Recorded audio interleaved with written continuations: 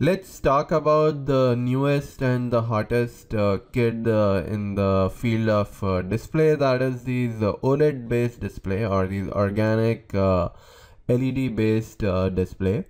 And shown here is a cross section of this OLED display. And the first thing you notice looking at this cross section is that how simple it is and how few layers it has.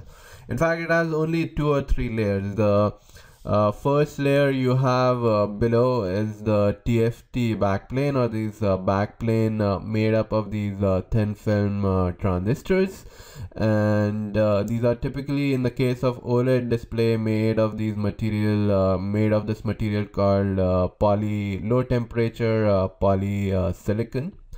And these essentially, they provide the current which is needed to drive these OLED displays. So since it's OLED stands for organic light emitting diode, and the key word over here is diode. So since it's a diode, it needs to be driven by a current, and these thin film transistors provide that current, as compared to a LCD display where you just need a voltage to manipulate your display.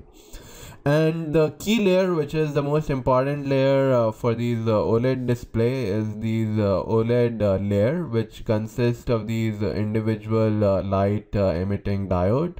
So each of these TFT transistors is driving this OLED layer over here, and they essentially consist of these RGB light emitting diodes, and they essentially emit out the light from this light emitting diode. And since this layer is at the very top, you directly get light from the very top of the display, unlike your LCD where light is coming from the below and it has to pass through a lot of layers. So you get light from the very top surface, which is this light emitting diode layer. And as a result of that, since it has only few layers and the light is coming from the very top layer, these OLED based display have a very good viewing angle. So you can view these displays, at a much larger angle as compared to a LCD based display. So the key point here is, notice how simple they are and how few layers they have. So they are very simple things in terms of the layer structure and how to manufacture them. So now let's look at the important question of how does this OLED based display work, or how does it actually emit light. And that is explained with these figures over here. And again, it's you notice the simplicity in the operation of this display.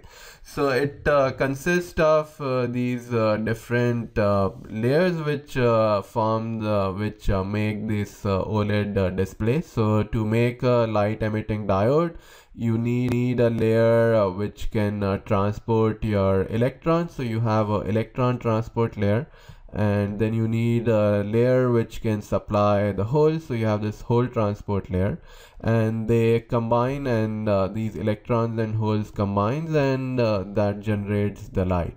And to supply these electrons and holes, you have a cathode, and that's typically placed at the bottom of the display. And then you have an anode on the top, and that's made of again a transparent material. So it's made of transparent conducting oxide, and the most common material for making that is indium tin oxide, or this ITO layer. And that's it. So essentially you have a cathode, you have an anode which is transparent, and you have these different layers, 2 different layers to transport your electrons and your holes. In terms of band diagram, so this is how it looks like. So remember, these are organic LEDs, so they are organic layers, and they have these HOMO and LUMO layers, which is equivalent to having a conduction band and a valence band in a crystalline material. And then you have this cathode layer, which is a low work function layer. It's made up of materials like barium, calcium, and since it's a low work function, it can easily transport or supply this electrons into the electron transport layer. And on the top you have this anode, which is made up of ITO.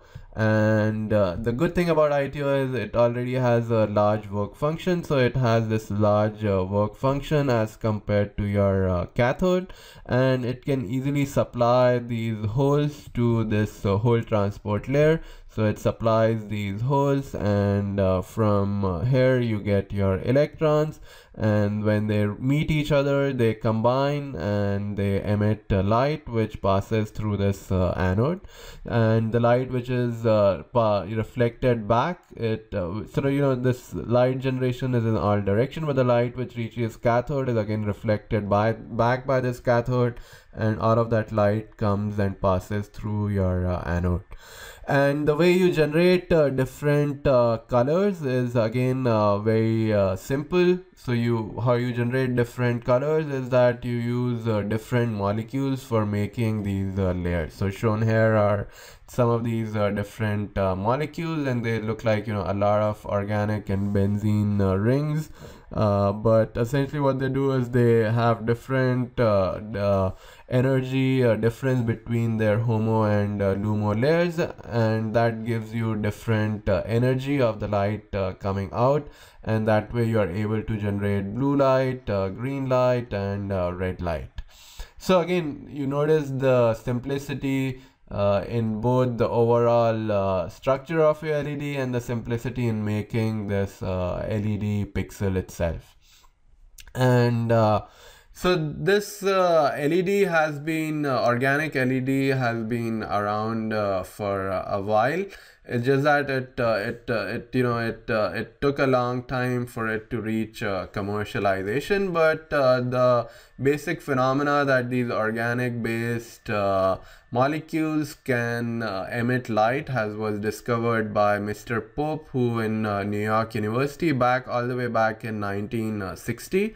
And the first crystal they used to play around was these anthracene crystals, and when you apply a large amount of voltage on these crystals, they used to emit light.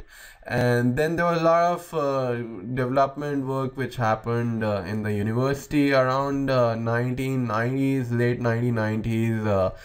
Companies started to make these displays, and the initial displays were not so big, and more recently in 2010, or around later part of 2000, there was a lot of interest from different companies trying to commercialize this technology.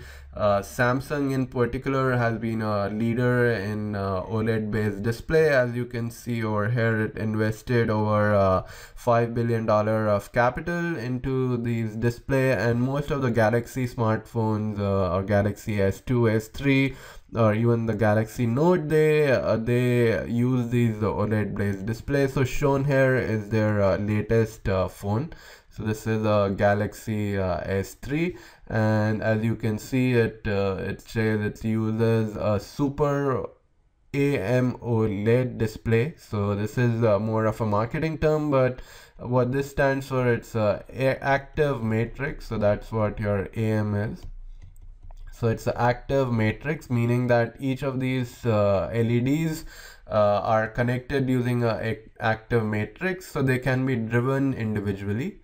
And the key term here is that AMOLED, so it's active matrix based OLED display. And these are very prevalent in phones, especially your smart phones.